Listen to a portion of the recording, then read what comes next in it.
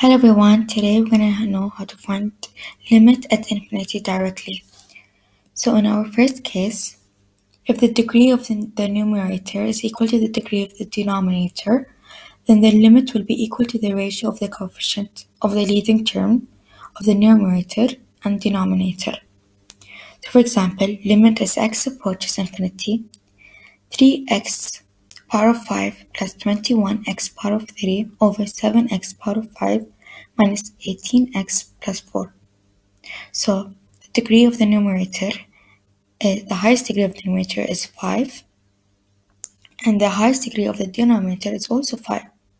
So in that case, we're going to take the leading coefficient, which is going to be 3 over 7. The answer is 3 over 7.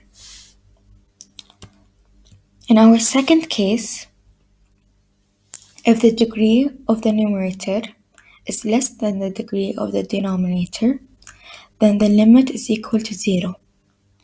So, in our example here, limit as x approaches infinity, x plus 1 over x power of 2 plus 1.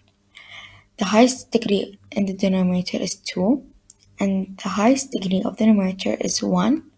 So in that case, it's going to be equal to 0.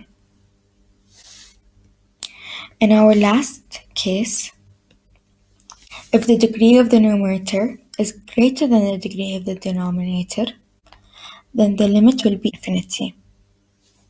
So in our example here, we have limit as x approaches infinity, 4x power of 3 over x power of 2 plus 20x, which is going to be equal to infinity, since the degree of the numerator is highest than the degree of the denominator.